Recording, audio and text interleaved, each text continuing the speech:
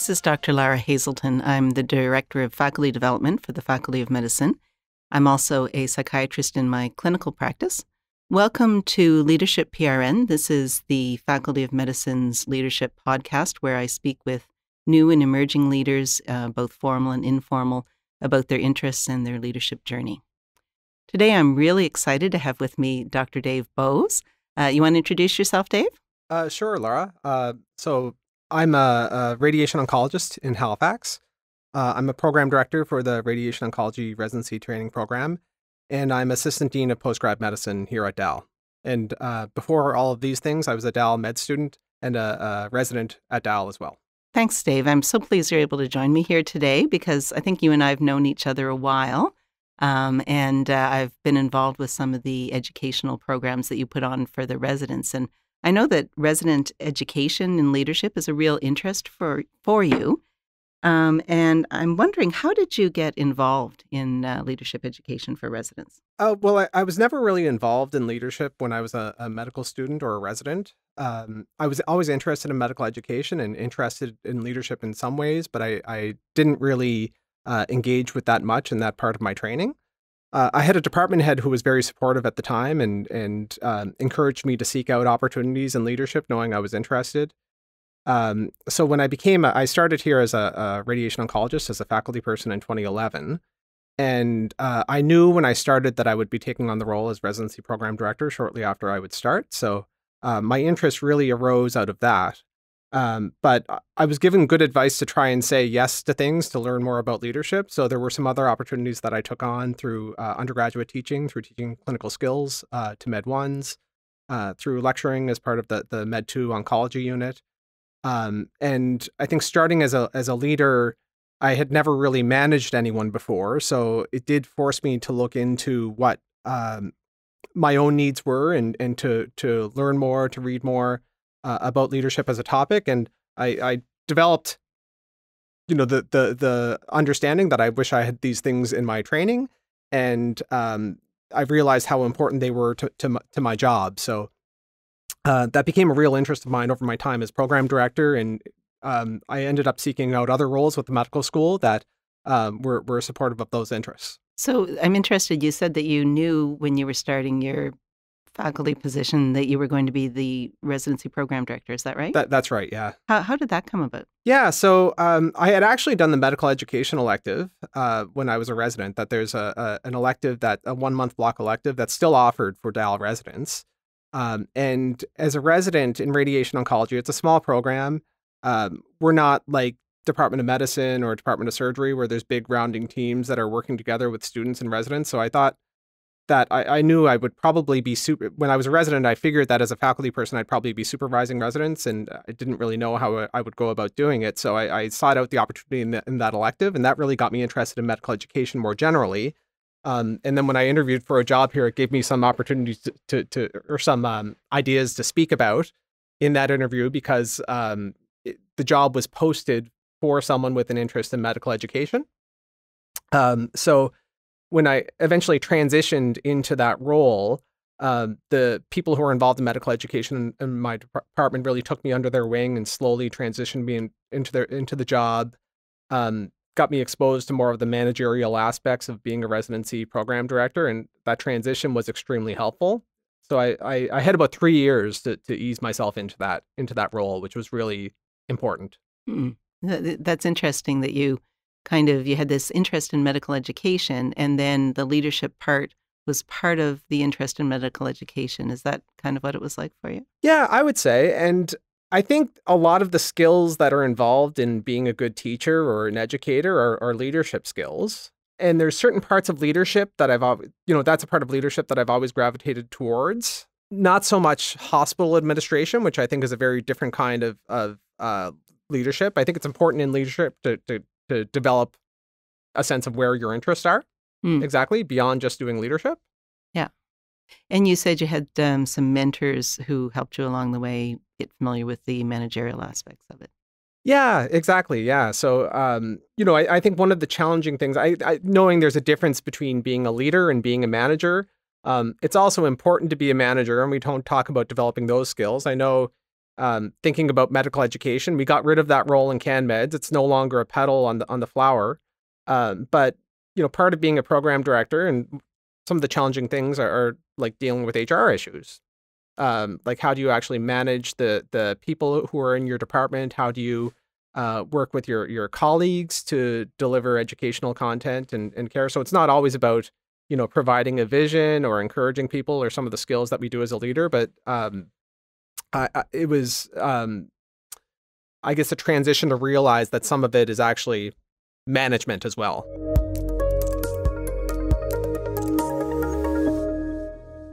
Do you want to tell us a little bit about what you do in your role as the Assistant Dean PGME in terms of leadership education for residents?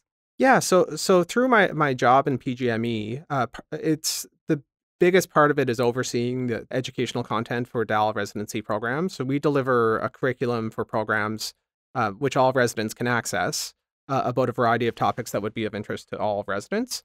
So as part of that, we offer an online asynchronous leadership course, which is called ELAM, Emerging Leaders in Academic Medicine R for residents, which you had developed the plain ELAM course. So this is a version for residents where they can participate in readings, asynchronous, like message boards. We usually have a speaker. So it's a nice way for residents who are interested to get their feet wet in leadership on top of their regular work.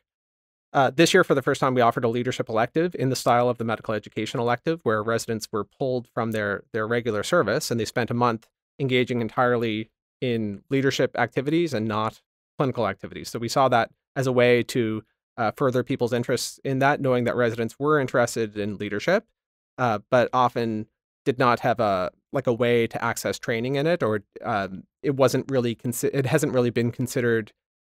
It's been considered, I would say, for many, an afterthought as part of people's training, because people may not know how to teach leadership, or there may not be ways to access it. And how has there been interest in these? Have they been received?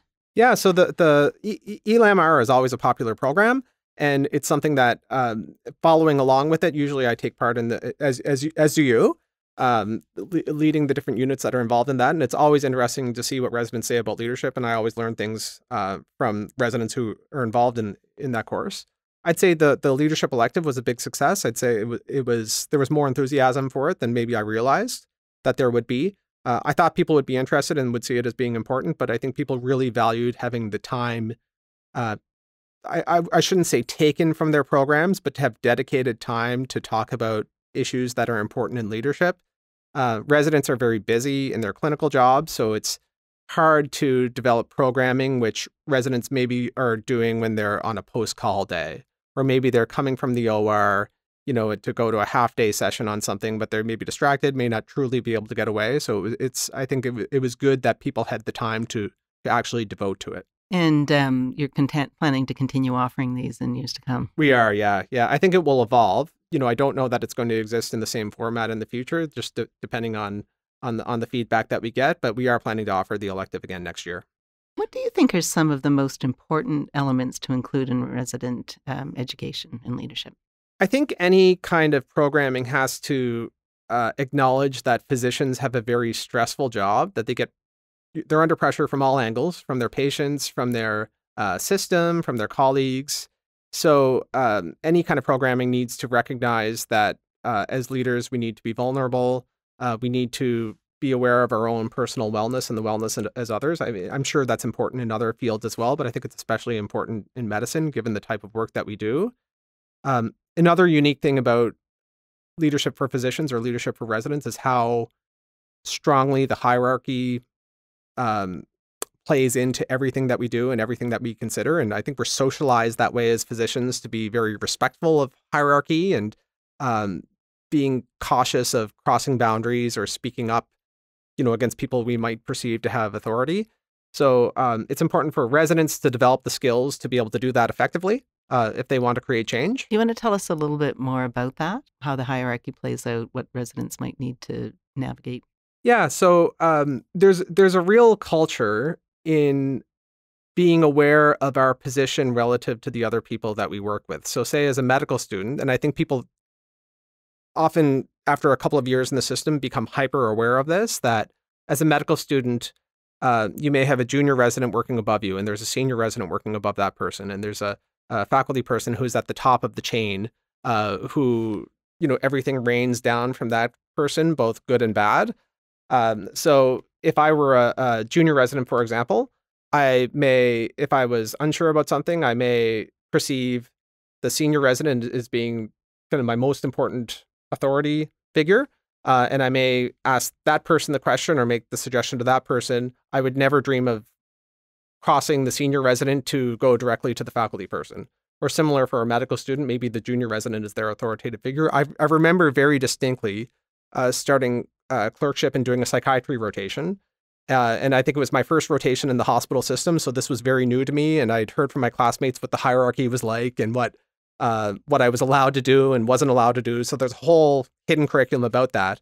But I remember there was a PGY2 psychiatry resident who was on the rotation with me, who was excellent and very supportive and really enjoyed working with this person. And I thought that person was God. To me, they were the most senior authoritative figure that had ever walked into the hospital. So as leaders, it's important that resident leaders learn to speak up against that, because if there's very negative aspects to hierarchy. I mean, there are probably some positive aspects to it as well. But as we transition and as residents transition to faculty roles, they have to be aware of what impact the hierarchy has on the people working, I shouldn't say below, but below them on the hierarchy, or what may be perceived as being below, because I think people can get into trouble when they're not aware of the way that they may be perceived in this hierarchy. Like it's people can cross boundaries, or they may, not be aware of the environment that they're creating. That's a really good point. I read something once that talked about how differences in status are more obvious to the people in the lower status position than the people in the higher status position. That people in higher status positions don't realize how intimidating they can be or how other people might be perceiving them. They think we're all kind of friends here together, but it's more obvious to maybe the learners that there is this status difference. Yeah, I hear it in my colleagues, and probably myself, who may say, like, why wouldn't anyone approach me with something? I'm approachable, and they should have come to me if they thought this was a problem. But really, there are many reasons why they are probably not doing that, and it's not necessarily the person at the top of the hierarchy's fault. It's the system that we're trained in. At the same time, there can be a sort of status threat when residents do challenge their staff people. So I think it is a good topic for residents to figure out how to negotiate that. Yeah, absolutely. And I think it's probably similar in a lot of fields. But I think part of why it's important to have leadership training for physicians specifically is that I think this impacts physicians in their place in the healthcare system in a different way than it impacts a lot of other people. Are there other elements that you think are important? I think it's important that we talk about personal time management, knowing how busy physicians are and balancing clinical roles with non-clinical roles. So when people take on leadership roles, or maybe they say yes to being on a committee, for example, if they're wanting to become more interested in leadership, they may not realize how it's going to impact their clinical work or their day-to-day lives. So setting boundaries on that is important. And for me, that was something I'm still learning to do, to try and provide myself space to do my clinical work and my leadership work. So I don't think there's a lecture that you can receive on how to set boundaries that will allow you to set boundaries effectively. But that does look different for physicians, I think, just because of the way our roles are blended. Yeah, absolutely. I think having that sense of where your boundaries are, what you want out of life, what your values are, and how you can incorporate your life into your work and vice versa, right? It's an important thing for everybody to know. Yeah, absolutely.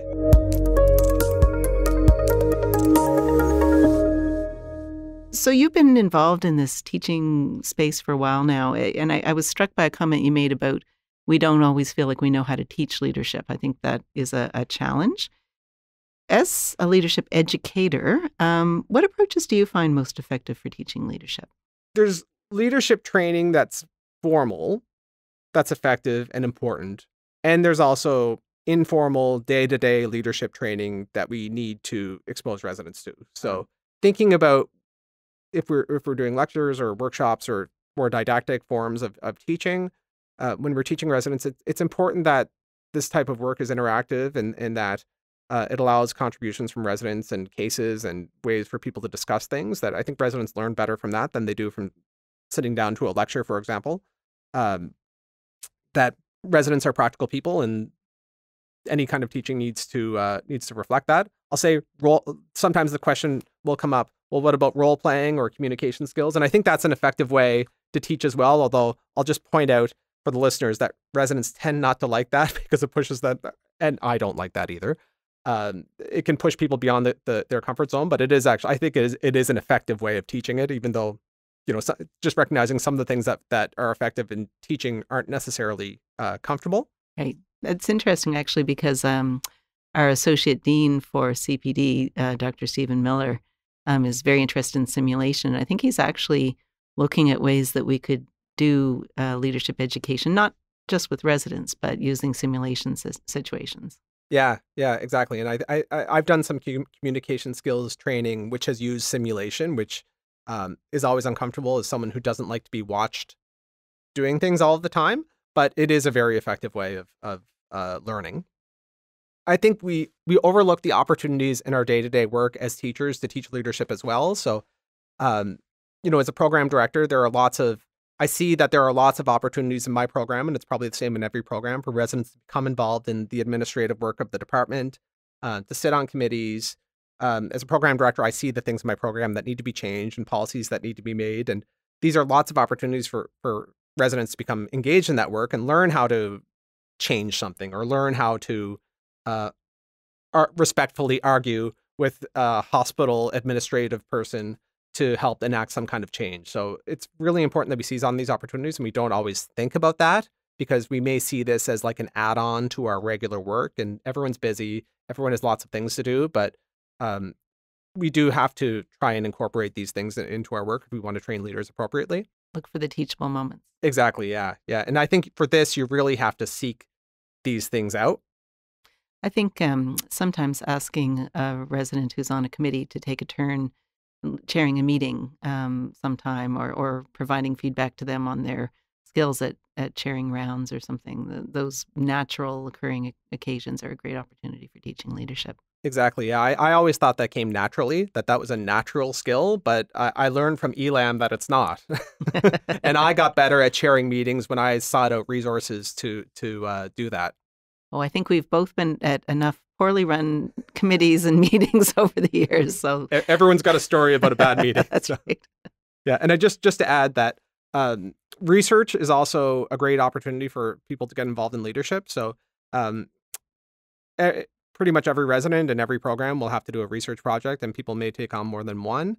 And traditionally, we may have thought of that as a chart review or some kind of study or like a clinical topic, but there's really no reason why people can't consider a leadership topic to be a good research project or a quality improvement topic to be a good research project. So that's a great way to get residents involved in leadership as well. So many leaders or many residents don't anticipate that they're going to have a formal leadership position. You kind of knew before you started, but do you think that all residents, and in fact all physicians, should have some leadership training regardless of whether they have a formal leadership position or not? Yes, I do. And I think if we worked in a perfect system where there was no change that was ever going to be needed, and if healthcare just ran without physician involvement perfectly and everything was hunky-dory, then leadership would not be required amongst all physicians, but really every physician will have to take on some kind of leadership role in their career.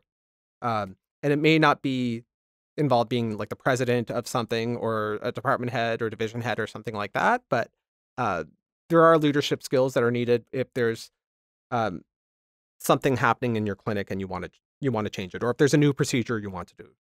You've got when I started as a faculty person, there was a new procedure that we wanted to take on, and I figured that we would just start doing it and everyone would be happy. But we needed to get approval from all the layers of hospital leadership, need to involve anesthesia, sterile processing, recovery room, all these people that I never really would have thought about. And all of that required project management skills and the ability to chair meetings and to work together with a team and encountering various obstacles to change. So people will do these things if they're in their jobs if they want healthcare to improve. You know, if a physician has a career that lasts 20, 30 years, things are not going to stay static. So we have to be able to adapt to that kind of change and push that kind of change, because that's really has to be driven by if you want your job to change or improve, then it really has to come from you.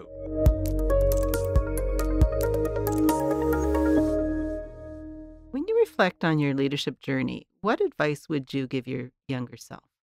When I was a resident and medical student, even, I knew I was kind of interested in leadership, but I was always a little bit afraid to put myself out there and put my name in for different roles. And I just did not see myself as that kind of person. But I think it is important to do that sometimes, because that will open up opportunities, even if it's uncomfortable and it's outside of your comfort zone. So pushing yourself a little bit to take on extra things is okay. It's important to say yes to things. We get lots of advice about saying no to things and only doing things when there's room on our plate. But many of the things I'm doing in my career now are happening because I said yes to something before it. So, and it is good advice not to overburden yourself and not to, which is why we talk about boundaries and knowing when to draw the line between your clinical work and leadership work. And you can't work more than one FTE, but it is good to say yes to things that you're truly interested in. And I've received that advice when I was a resident, and that was very important advice. My ex-department head, Dr. Tete Ago, who is now retired, always said, if you're interested in medical education, then say yes to things at the medical school, and the medical school will give back to you. There's lots of opportunities there. So that was great advice for someone who was interested in medical education. I think that's really true. What is the saying? Something about success is 80% showing up or something. Yeah. And yeah, I think sometimes just putting your name out there and getting to know people, opportunities lead to opportunities. Exactly. Yeah. Yeah. And knowing what the system is like knowing what the system is like, if you're interested in hospital administration, for example, being on committees or saying yes to some of these opportunities, it may not necessarily lead to something else, but you may know more about how the system works. You may know more about how and why people make decisions. You'll get to meet people outside of your immediate day-to-day work, which is really important. So I probably didn't do that enough early in my career or when I was a resident, try and seek out, I don't know if I'd say mentors, but try and build relationships with people outside of my, immediate day-to-day work in my department, because that's really important too. And those are good resources for you to use down the road. Thanks so much for joining us today, Dave. It's been really great to talk with you and find out a little bit about what you've been doing in leadership, and really value your contributions not only to the resident leadership education, but also to our faculty development program. You've been a moderator for our ELAM course, and it's very much appreciated. Great. Thanks for having me. So this brings us to the end of another episode of Leadership PRN. I'd like to thank the crew at MedIT for helping us put this together, and also David Bowes for joining us today. If you have a topic you'd like to see here covered, or if there's somebody you'd like me to interview, or if you'd like to be interviewed yourself, please feel free to reach out to me. It's lara.hazelton@dal.ca or lara.hazelton@nshealth. And thanks again for listening, and see you next time.